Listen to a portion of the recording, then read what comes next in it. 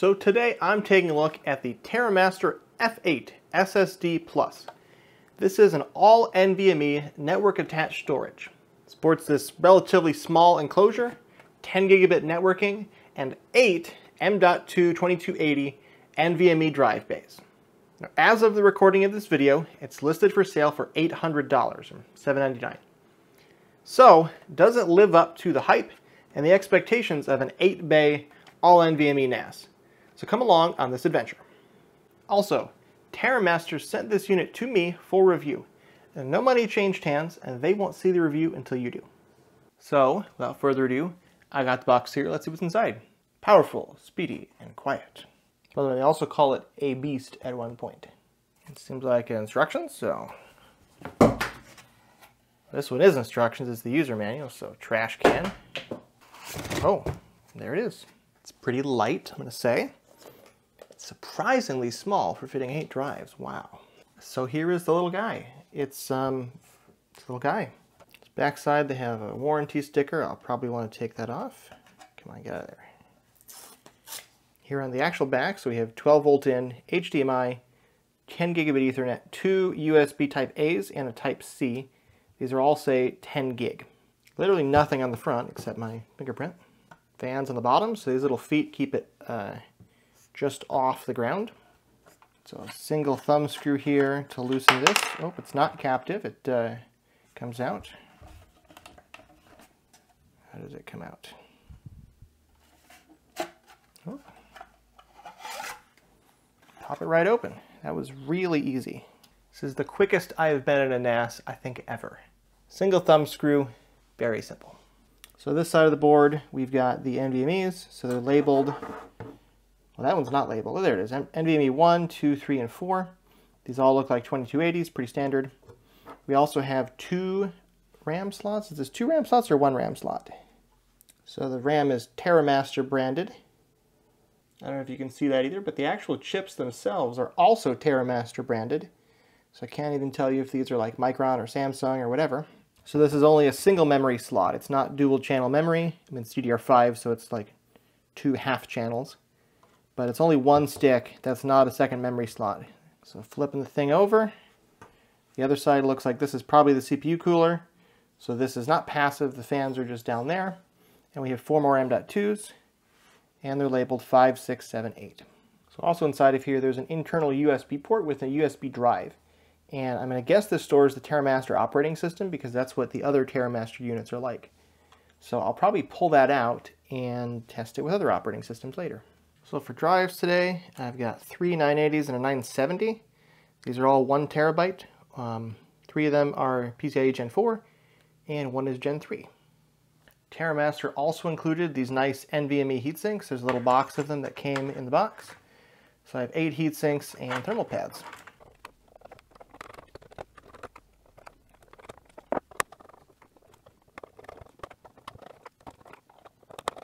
So overall, this is a really compact unit, and the hardware looks really simple. So now it's time to boot it up and see what their operating system is like. So I'm up here on my desktop. I just installed the TerraMaster OS TOS. TerraMaster does require that you install TOS onto your data drives. So that little tiny USB inside is just for the bootloader, so to speak. So now it wants to do a challenge to my email, and I don't really want this box to go out to the internet and to know my email. I mean, I guess it might be helpful to receive alerts and stuff. But I'm trying to skip verification, it won't let me. Okay, so I put in my email. Now can I skip verification? Okay, there we go. Now we got to create a storage pool. Now at the setup set I'm into the regular UI, they made it look kind of like a desktop in a web browser. They probably did that because Synology did that, but I think it's a poor choice for designing a settings UI. I mean, you're not going to log into your NAS every single day and edit your files on the NAS, realistically. You're going to access this remotely with normal file access tools or with dedicated apps. So kind of a weird choice, but I can see who they copied. So here's what I mean about the desktop. You get a bar on top that looks kind of like Windows 11 except on the top. We got Windows here in front of the Cheetah. We can make them big, we can make them small, and we have settings. And this is also kind of a interesting approach for settings, but I need to make a storage pool because I don't have any storage yet. So I come here and maximize this. This is kind of what I would expect a UI to look like in modern day with sidebar, with access to stuff. This would be a perfectly nice looking UI. So anyway, let's make a storage pool. So I need some options up. The window's not quite big enough. There we go. So my options, T-RAID, T-RAID Plus, JBOD, RAID 0, RAID 1, RAID 5, and RAID 6. Now I intentionally put in some mismatched drives here. I've got 4 1 terabytes and 1 500 gig. So I want to see how it deals with mismatched drive sizes, because some people seem to try to do that a lot. I mean, realistically, in my opinion, if you're buying an 8-bay NVMe unit, you're probably going to be able to afford at least 4 new drives to put in it that are all the same size. So being able to mismatch 1 and 2 terabyte or 500 gig and 1 terabyte doesn't seem like a terribly useful thing to me, but some people, I guess, buy their drives one at a time, which I would much rather just save up and buy the amount that I need to build the system correctly. So anyway, their proprietary T-RAID, it says that with my 4.5 terabytes, I can get 3.5 usable and 1 terabyte redundant. With T-RAID Plus, I get less. So I'm guessing T-RAID Plus is kind of like RAID 6, where I can lose up to 2 drives. With JBOD, I get the full storage. With RAID 0, I also get the full storage, so I'm not sure how these two are different. With RAID 5, it's wasting the upper 500 gigs of each drive, which makes sense. And with RAID 6, it's doing the same. So I already know that under the hood, TerraMaster is using Linux MD RAID for all of these RAID options. However, I wanted to see how they're doing their special sauce T-RAID that lets you mix and match different size drives. So I'm going to set this pool up specifically with T-RAID and also with ButterFS, just to kind of dig into that in Linux, how it's actually set up. Now, they're not using ButterFS native RAID because ButterFS native RAID can lose data, which is a very true statement if you use RAID 5 or RAID 6 in ButterFS. However, doing RAID in MD isn't any better. So, food for thought. ZFS doesn't have this problem. ZFS does not lose data in RAID 5 or RAID 6. T-RAID, all my disks will be erased. Yeah, go ahead. So now we finished creating a pool. Now we can create a volume. And call it my volume on storage pool 1. We're going to use max capacity. We are not going to do hyperlock, but maybe I'll come back and try hyperlock. I'm going to use ButterFS because it's pretty good. It's not to say ButterFS is as good as ZFS, but it's pretty good. So I'll let it take its sweet time to format, and I'll come back to you when it's done. So now that I got that array set up, I copied a big file onto it, and down here, I'm going to try to mount that file system on Linux to see how I can easily recover the data and what format they're using. Now, the only thing I have to test with is Debian 12. So we're going to boot up Debian 12 on the TerraMaster, pull out the internal TerraMaster USB, and see what we can find. Here in the BIOS, by the way, it has this option called Toss Boot First, which we're going to turn off. That way we can boot whatever we want. They have set themselves up as the 2 boot drives here. One of my drives already had Windows on it, so sorry about that. And then I have a generic flash drive, so we'll set that as first boot option. So I booted up here. So it looks like we have 5 NVMEs, that's correct. It looks like they're using LVM. So it mounted just fine. We got a folder called @. Looks like they are naming all of their internal folders with an @. So I guess public is what I want. There, in fact, is that file, A001C16, blah, blah, blah. Okay, looks like MD125 is the TOS operating system. There's another one, TOS swap. So here we've got an RAID that is level 5, but it only has 4 devices, NVMe 0, 2, 3, and 4. How about 126? That one has all 5 devices.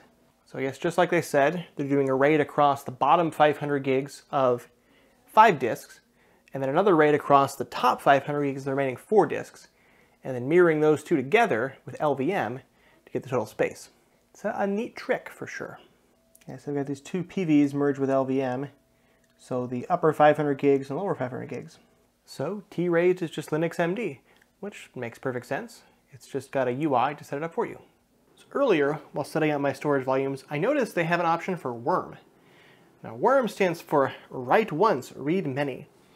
And it's commonly used in cases where you need to have like long-term periodic data integrity, mostly for audit purposes. So essentially on a worm drive, you can write data to the drive and you can't delete it. It's stuck there forever. Now, usually when you do archival stuff in worm, you do it on tape. They have special tapes which can't be overwritten. It can only be written once. Like CDs, classic CD-Rs could not be rewritten. They can only be written. Those would be worm, I guess, too. So anyway, I put yet another SSD in the TerraMaster, and we're going to see what that setup looks like. So I've got my existing storage pool, my existing volume. So I'm going to make a new one. I'm going to create a new pool for my new volume. I'm going to use my 512 gig drive. We're going to use single disk. That's all I got. And enable Hyperlock Worm file system. So compliance mode and enterprise mode. So enterprise mode, data cannot be deleted or modified during the protection period, which is 365 days. Compliance mode, it can never be deleted or modified. So we'll try compliance mode. Seems fun. So now in Windows here, I can see my worms folder. Make a new text file.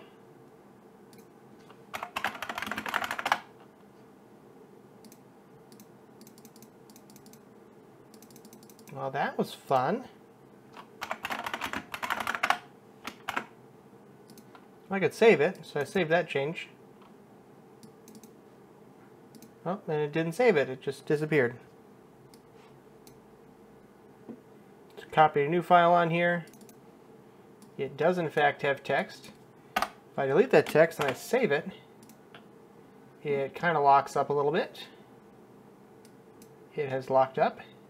So don't try to use a worm drive like as a daily driver. If you dump files on it, they're stuck forever. Windows will hate you, Notepad will hate you. You're gonna have some problems if you try to use it as your daily driver file system. That's not what it's intended for, but I thought it was a fun test anyway. So I'm back down here to look at the worm drives in Linux again. I once again booted up Debian. If you recall, the RAID arrays were done with MD and then merged with LVM. So we're doing RAID 5 with Linux MD RAID, which is a very common way to do it. And I expect something kind of similar, although you did single disk for this. So my guess is they're going to be using ext4 because that's a file system that does file system things. But I guess we'll see. Okay, so we have a worm here. I forgot to check what file system. So it looks like it is an XFS file system, which is an interesting choice. Well, here are my files.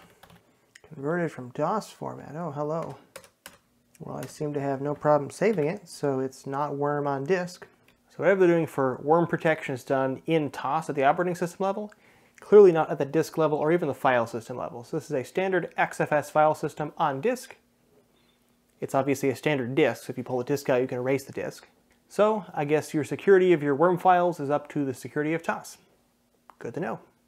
So worms seemed like a kind of neat idea, but really if you actually want long-term data security, what you probably want are snapshots.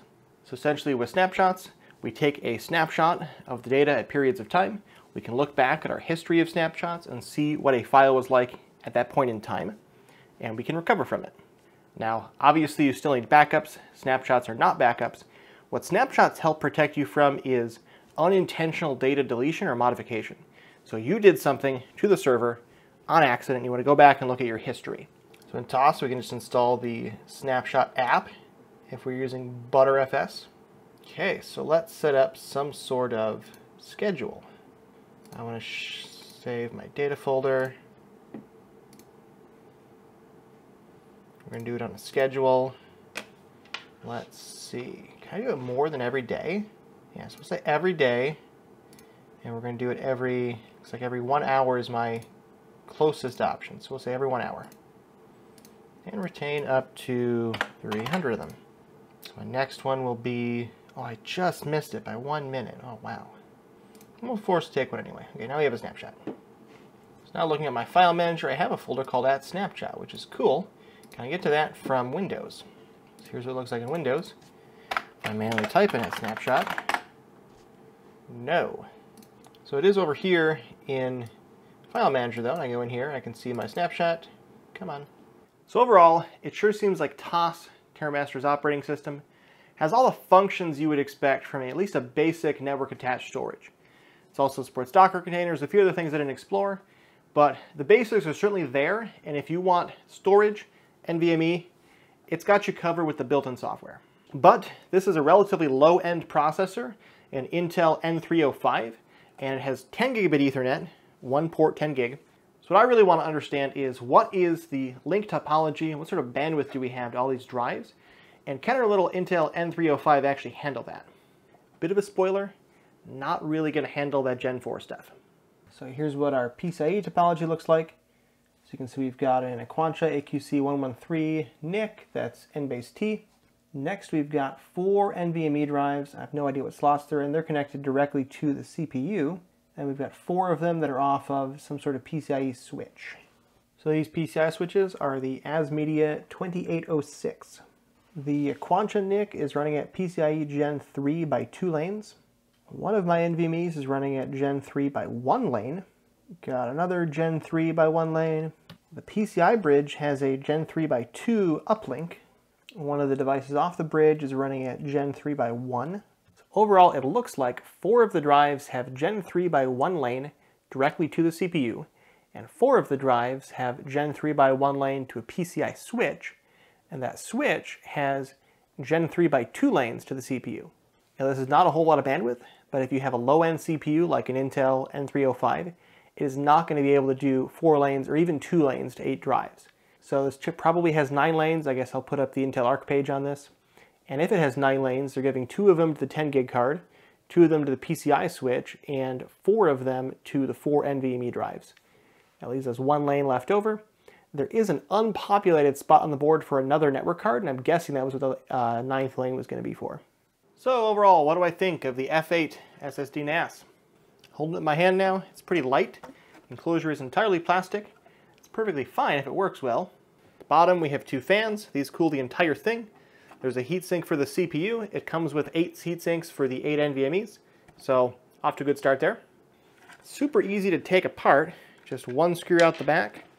Whole thing comes right out. I think if you're intending on getting 8 NVMe drives for their bandwidth, you'll be disappointed. This has an Intel N305. It is not going to be blazing fast. 2 NVMe drives will max out essentially the PCIe throughput and the 10 gig throughput. But each drive only gets 1 lane at best. And 4 of the drives are on a PCIe switch with a 2-lane uplink. So the drive bandwidth is quite low. Now, of course, if you're getting NVMe's for their power efficiency, or you don't actually plan on putting in 8 of them, that's also perfectly fine. If you don't put in 8 of them, though, your bandwidth across the CPU is not going to be maxed out. You need at least 6 to max that out. But again, 10 gig networking is a lot slower than 8 or even 6 or even 4 NVMe SSDs, so maybe you don't need that anyway. Operating system. TerraMaster's operating system is very functional. It does everything it needs to do for a NAS. You can configure settings, users, shares, stuff like that, and it works just fine for that. You can, of course, also install your own operating system. You have to go into the BIOS, you have to pull the USB key out so it doesn't boot into that. At least that's what I found. Once I pulled the USB key out of the inside, which is, of course, very easy to do with the 1 screw to get the housing out, then I booted up, mashed the delete key, turned off, boot into TOS first, or whatever it's called, and got Linux running. Yeah, so of course, being a NAS, this is very sparse on external I/O, which you would expect from a network device. So we have our 10 gig that we love. We have HDMI, which we honestly wouldn't need except to install Linux. We have 2 USB 3s and a USB Type-C, which is also USB 3. It's not Thunderbolt. And pretty much these are going to be used for external drives or installing Linux. I guess you could plug in extra stuff to this, but it's not really what it's meant for. So hardware-wise, this is probably one of the simplest boards I've ever seen in a small form factor like this that I've reviewed. It's not like so small that they had to really squish everything in. There's plenty of space for the 8 NVMe's, 4 on each side. Only 1 stick of RAM, which is not a deal, but it's also the max the N305 can handle, so it is what it is. The board is obviously extremely custom. It does not look like it would be hard to make your own case, but I don't know why you'd really want to. It's a pretty small case anyway. So this thing is built like a value NAS. It doesn't have the CPU performance to run high-end virtual machines or things like that. You can probably run containers successfully on the N305 and be happy with them. You're not going to get the I/O bandwidth of 8 drives like you'd expect, but also if you bought this with 10 gig, you're probably not expecting more than 10 gig of bandwidth. So I think that's a reasonable choice. The PCI switch is a bit slow, but they don't have any other options with the N305. They would have had to go to a higher-end CPU, which also would have been nice to see given the performance of modern NVMe drives, but this is pretty much built for consumers, and for that I think it's pretty fine. So those are my thoughts. If you want to buy one, I have a link down below in the description. I have a Discord server if you want to follow me, link down below for that. I have a Ko-fi if you want to give me any tips. I greatly appreciate them. And as always, I'll see you guys on the next adventure.